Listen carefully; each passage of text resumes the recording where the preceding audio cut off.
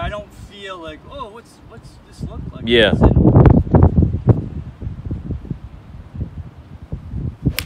Nice. Man.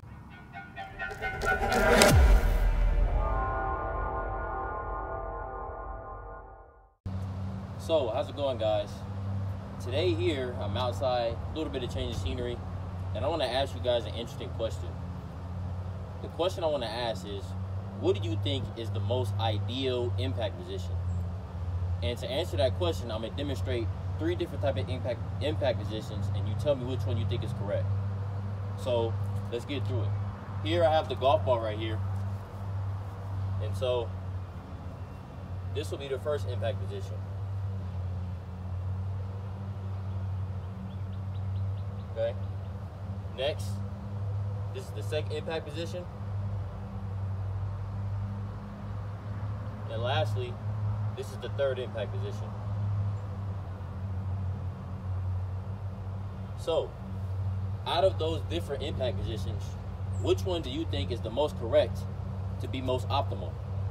And as we know, the impact position is so critical because it'll influence how far we hit it, our distance control, the fade control we have, and the trajectory of the golf ball. So think about that for a second and let me know what you think. So after thinking about the question in terms of which impact position you think would be most optimal, let's review actually which one is correct and why. So let's review the impact positions again. So here's the first one. Here's the second one. And here's the third one. Now, when we think of an iron shot, we know that we want to compress the golf ball, right? Which in a sense, we're hitting the ball down and through. But even more so, we need to have the correct loft at impact for it to be a penetrating and low ball flight. So in order to do that, what do we need? We need shaft length. So if we review the impact positions, as we can see, this impact position has the shaft length moving backwards, which will increase the loft we have at impact, which is what we don't want. Here is an impact position with the same loft at address, which we still don't want because that's not the most optimal.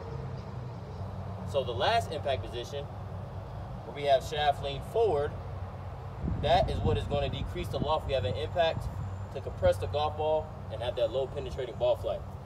So now that we have that answer, let's think about what's the number one reason why most times we have it where at impact we have the shaft lean either backwards or just how it was at address. So we're going to review that next. So hey guys, before we continue this video, I'm going to ask you guys a question. All the swing talk, all the mechanics talk, and just improving our technique in golf in general, what is the actual purpose? Well, we know at the end of the day is to improve our scores where? On the golf course. However, what do we need to do to improve our scores on the golf course?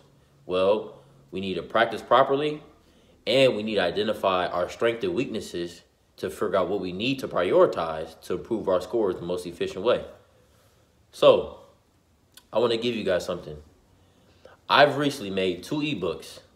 One, an ebook on how to apply your range game to the golf course by giving you a game to do daily on the range to help improve your performance, as well as another ebook, a statistics ebook, to help you keep track simply of your stats on the golf course, as well as to give you a detailed picture of your game so you can track the areas that you need to improve most in.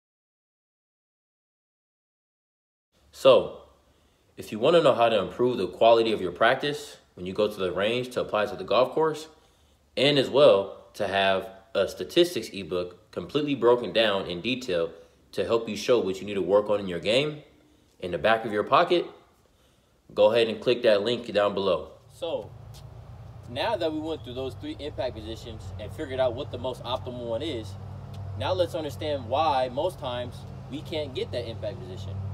So the main reason why that happens in terms of not having the ideal impact position and having it where we increase loft at impact, which reduces the optimal ball flight that we want, is called a cast. And most people have heard of it, but let's define it. So a cast will be described as when from the top and coming to the downswing, instead of where we put a force on this grip end, and as we rotate and keep going, that we have this shaft lean.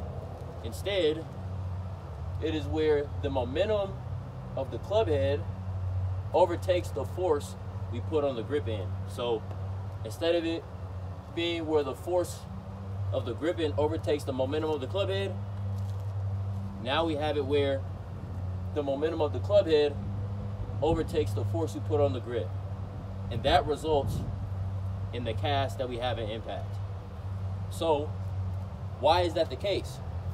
Well, 99.9% of the time, why most times you may have a cast is because of trying to square the club face too late. So let's go deeper into that. A lot of times, I'm gonna go from down the line. A lot of times, if we have an open club face, and then my brain knows that I need to square the club face in order to have the ball go straight, my body will respond by trying to square it late. And trying to square it too late is what causes this cast. So that's the main reason why the momentum of the club head overtakes the force on the grip end, is because my brain knows if I have this force on the grip end overtake the club head with an open face, from this position, the ball's going to go right. So instead, what we do as a response, our brain is pretty smart, is instead we stop the rotation of our body and let the momentum of the club head overtake the force we put on the grip, which will square the face, but it doesn't produce the most optimal loft we want at impact. So that's the main reason why we have a cast. So now we're going to review how we can resolve that solution to where we can square the club face earlier, and then as a result, we're able to have more shaft lean to produce a better impact position and a more optimal ball flight. So now that we reviewed the number one reason why we have a cast, which is trying to square the club too late, let's review some of the culprits that happens when we try to square the club too late, but as well what we can look at to square it up earlier. So let's review what can happen if we try to square it up too late. So ideally, if I'm swinging the golf club and I have a square club face, that'll allow me to keep rotating through the shot without any manipulation. However, if we have it where we try to square the club face too late, then what we'll have is we'll have it where, one, the process of me trying to square it too late, I can swing over the top, or from this position, I can try to square it this way, come from the inside, and then start to early extend. So it will look like this. So I'm coming from the inside, but I'm still trying to square it early, and then I have to early extend to get down to the golf ball. So those are the two main culprits that can happen with trying to square the club face too late. So what can we address to square the club face earlier? Well, the first thing we can look at is our grip.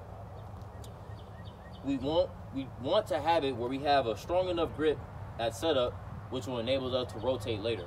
So for me, what I like to do is to make sure I at least see about 2 to 3 knuckles on my lead hand, and then also as well try to see the V of my right hand pointed towards my right shoulder. And now we can see the club face is square. Or even more so, if you have a glove for the lead hand, what I like to see is the logo facing forward ahead of you, so towards the camera. So that's the first thing we want to address. You don't want our grip to be too weak, because then if we have our grip too weak, that'll be an open club face, especially as we start swinging the golf club, and then we start to square it too late because we don't have it square earlier. So the next thing that can happen is too much forearm roll in the takeaway. So a lot of times we can have it where we have a strong enough grip, however, we forearm roll it to the inside in our takeaway. So as we see here, I have a strong grip, but if I forearm roll it this way, now my open club face is here. And then we have the same effect where we have to square it later, which is what we don't want. And then lastly, the last thing that we have in general is just having the club face open at the top. So even if we have a strong grip from here, if we manipulate it where all of a sudden this wrist gets cupped and then this opens the club face, then we have to square it later as well, which will produce that impact position and that cast that we don't want. So those are the three things that we want to address. The first thing is having a strong enough grip. Then the second thing is making sure our takeaway, we keep the club face square. So by turning instead of too much forearm roll, and then even as you go to the top, even from here, if we square it and it's all good, then we don't want to manipulate mostly the lead wrist to where we have too much radial deviation, which causes the club face to open as well. So those are the main factors that we want to address first. So next, what I'm going to do is show you a drill that will help you to learn how to square the club face earlier, and as a result, your body will respond naturally to get that shaft lean and impact and have that low penetrating ball flight. So now what we're going to do is go over a drill that will help you to rewire your brain, which will enable you to understand what it feels like to square the club face earlier instead of squaring it later, which will produce that cast. So this drill is called the closed club face drill. So what I want you to do, so set up square to it. Then as you set up to the ball, I want you to turn the club face closed about 30 to 45 degrees. So as you can see here, if I'm right here, what I want to do, instead of having it just square, I'm going to turn it about 30, 45 degrees closed. So now when I look at it, when I look down at the ball, the club face looks completely closed, about 30 to 45 degrees left of my target. So I know it'll seem weird, but I want you to go with it. And then from there, what we're going to do is, with that closed club face, we're going to hit some small shots. So when I say small shots, I like to describe it as a 9-3 drill, where at 9 o'clock we have the left arm parallel to the ground, and then we're going through to a halfway finish with the right arm parallel to the ground. What I want you to do is to hit some 9-3 shots where you have this closed club face, so 30 to 45 degrees left of your target. However, you're gonna hit the ball straight at the target, or even a fade. So now, what that's gonna allow you to do is, instead of, if we were casting and we had an open club face, we're trying to close it and score it late. Now, since we have a closed club face so early, now we're trying to keep the club face open in a sense. And the only way we can keep the club face open with this kind of a face is by rotation. And that rotation now will allow for that shaft lean that we want. So it's tricking and rewiring your brain and showing you a different club face position in order for you to respond and rotate correctly. So again, you'll set up to the ball. So let's look here. We set up to the ball, have it 30 to 45 degrees closed, so it'll look very much pointed left of your target. And then now what you're going to do is left arm parallel, and then right arm parallel. And I want you to hold the finish. And I want you to work on hitting the ball straight at that target. And so you'll know that you're doing it right is if the ball's going straight, or if it's even fading. And you'll notice that the ball flight would be way more penetrating and lower, versus if you try to square and still have that cast, then you're going to hit snap hooks. So this is rewiring our brain in order to have it where if I have this close club face, as I get to this position, you can see it's super close, kind of like Dustin Johnson does. And what he does from there is rotates like crazy with his chest and pelvis in order to keep that club face open. And in order to keep that club face open, we need to rotate the chest and hips. And the more we rotate, the more shaftling we can get. Versus when our rotation stops, then that's when we square that club face later. So I want you to try out that drill, and I want you to commit to it, because I know it can seem weird, just like any swing change. But then as you get used to it, just like working out, a lot of times when you first start doing the weight, it feels uncomfortable. But then over time, it gets comfortable, and then you have to go even more. So same thing with this drill. As you keep doing it, you'll get used to it. And then as your ball flight gets better, you can manipulate how much the face is going to be closed. So instead of it being here to respond, you may only need this. And then eventually you can have it where just the face is square, and then you have the factors in place in order to square that club face earlier and get that shaft lean and have the impact position that we want instead of having that cast. So I want you to, hopefully you took some things from this video in terms of how to have a better impact position, and I hope to see you guys next time. Let me know if you have any questions down about this drill in the comments.